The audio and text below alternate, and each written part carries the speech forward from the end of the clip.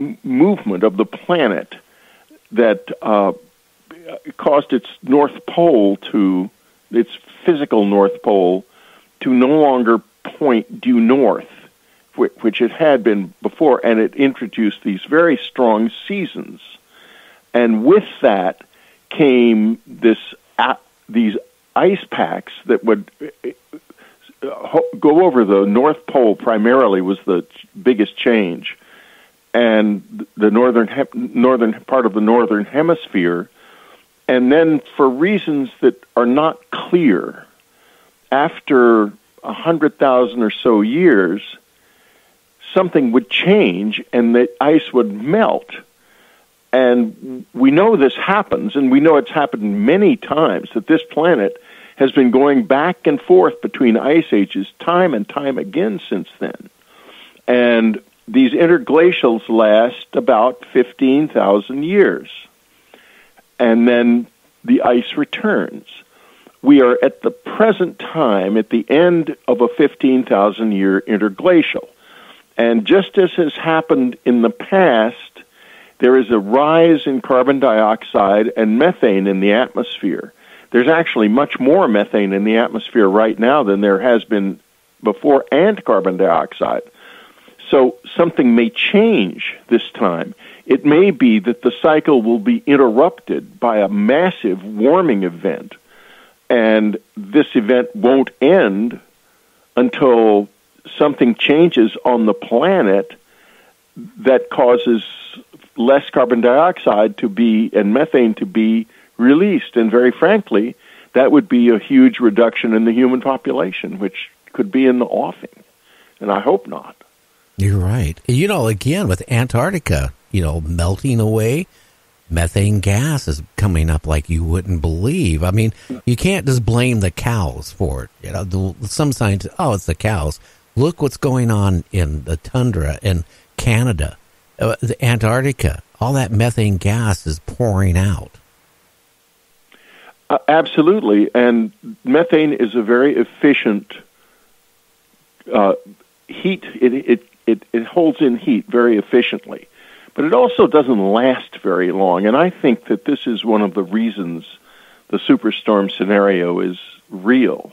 In other words, once the methane source ceases, and there's no more methane entering the atmosphere, it only takes it 30 or 40 years to dissipate. It changes into two other gases and benign gases, and this would happen. And when this does happen, then suddenly the atmosphere is no longer retaining all of that heat, and there's nothing producing the heat either. And we go into a very cold period, and that a new ice age begins. Yeah. It doesn't take much to begin one of these ice ages. Well, right now, aren't we going into it? Isn't the sun starting to go into a hibernation state where the sunspots? Well, it is. Yeah. It is, and how deep that will go, I don't know. Right now, it's not very deep, but it just went into a state like that, or rather came out of a state like that in the late 19th century, when from the 13th through the 19th century, things were much colder than they are now. And if it goes back into a hibernation state, it might be good for us, because it might stave off this heat event that seems to be in the offing. And if that happens, then we should be very grateful. And maybe that will happen. I don't know. Well, I just so many unknowns. But here's one good thing. As I was saying, we were really scorned at the beginning, but now some of the top climate scientists in the world all banded together, 11 of them, and wrote this hugely important paper a couple of years ago essentially called The Superstorm is Real. And I was very glad when it happened, because Art was still fine then, and he got to know about it. And he was really kind of depressed about what had happened and how many of his own listeners were against the Superstorm book because of the belief that people want to have that it's just not happening, when in fact that's not the case. Well, you know very well. Al Gore, for years, tried to tell everybody what would happen. He got ridiculed one end to the other. And then you have these scientists. You have two camps. One of them will say, we're going to go into this whatever. And then you had another one, no, it's not. It's like, I remember my grandfather, before he passed on, he would just sit in his chair and read books about World War II. And if you come out and come and visit him and you say, boy, it's a beautiful day, he would say, no, it's cold and it's about ready to rain. In denial. Yeah. And that's what is going on. I mean, the last mini ice age, the Thames River in England was frozen solid. People forgetting what happened in Russia at the turn of the century, where thousands of Russians froze to death in their own houses because they couldn't get warm. Right. Well, that happens still in the world, but right now it looks like a very different picture. I think we're going to have an extremely hot summer in the Northern Hemisphere. And I think that there's going to be a lot of weather disruption, and I'm not so sure it's all that clear exactly what is happening, because we're getting into a situation where it's chaotic. In other words, I don't think it's actually predictable at this point in time. I don't think personally. So. I think it is. I think that there are just too many unknowns. So we'll just have to see what happens. But one thing is true: there is going to be a lot of change. I think the storms, you don't have to go into a mini ice age. You could the storms, like hurricanes, can just go big, huge, and take out huge areas. You could have, well, again, with the Earth's magnetic field shifting as the way it is right now, you get a bunch of scientists there. One will say, well, maybe a huge 800-mile-an-hour winds will come crashing through. Then you get another group, oh, nothing's going to happen. We don't know. The bad thing is, me and you could live through it, or at least to the start of it. Well, listen, I think mostly of my kids and my grandkids.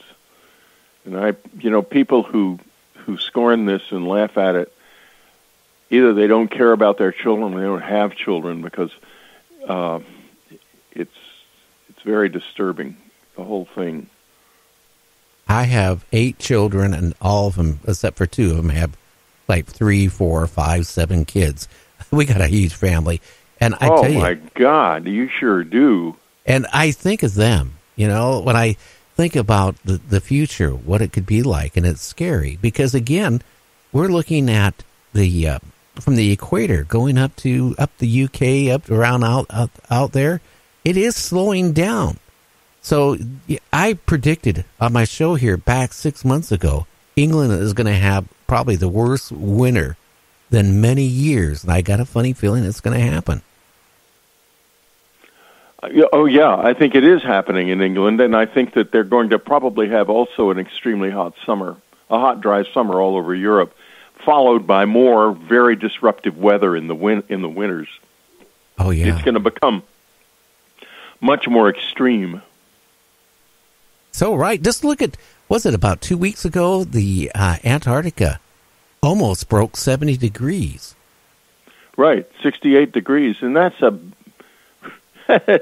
really, really bad sign.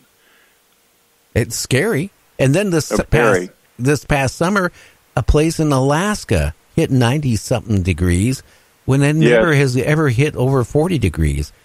Even here, where I'm at, down at Gig Harbor, Washington, that 2 years ago, in the month of, April? In April, we hit 90-something degrees for one day. We went from 30 degrees to 90 and then back down to 50. It was crazy. Yeah, it's very scary.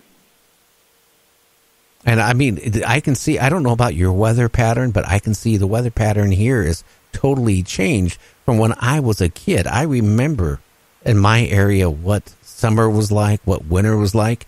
It's not anywhere like it was. It's not even predictable anymore. Not at all. No, I agree with you completely. It's not predictable. And I'm living in Southern California, so I have to say that I have only been here for about 10 years. So the weather seems pretty much on a par with what it always is. There's going to be a big drought, almost certainly starting now, and that will mean that there will be fires again soon, because there was a lot of rain in the fall, and this is a place that's evolved to burn, and the result is when it rains, all the plants just go bursting out, and you can almost watch them grow. They grow so fast. And then soon something comes along, it dries out, and the next thing you know, there's a lightning strike, or nowadays power lines go down in the wind, and there's a huge fire. And in the old days, there was nobody there, but now that's not true. So, it's very scary. I had 7 friends lose their homes in Malibu in the last fire that was up there. So it's scary times. It is. My oldest daughter lives in Hemet, California. And, it's been about 3 years since I did, but I go up, from, Tacoma, Washington, go the back way to Reno, then I go to Pahrump, then Las Vegas, and then I go up to Hemet, California, and see my daughter, because they just bought a house there a couple years ago. And I'm used to luscious green trees, because we got a lot of rain here in the Pacific Northwest. I get into where she lives, and I know, first thing I noticed, they had no grass in their front yard. And then I go in and I talk to them, and they say, "Hey, when you see the backyard, it was all dirt." And I said, "Why don't you have grass?" "We can't afford to water it." Wow. Well, that'll happen. I mean, in this area, I have a friend who is in the business of building saltwater desalinization plants, and his company is just working 24 hours a day up and down the whole West Coast, building these plants for these cities which know that they will need them. Interesting. Now, hey, Whitley, we need to take a 2-minute break. I'm going to put you on hold. We'll be back with Whitney, and we're going to be talking a little bit more about the coming global superstorm and what is going on. And then I want to shift over to his new book again, A New World. So stay tuned. You're listening to me, Gary, on Night Dreams Talk Radio.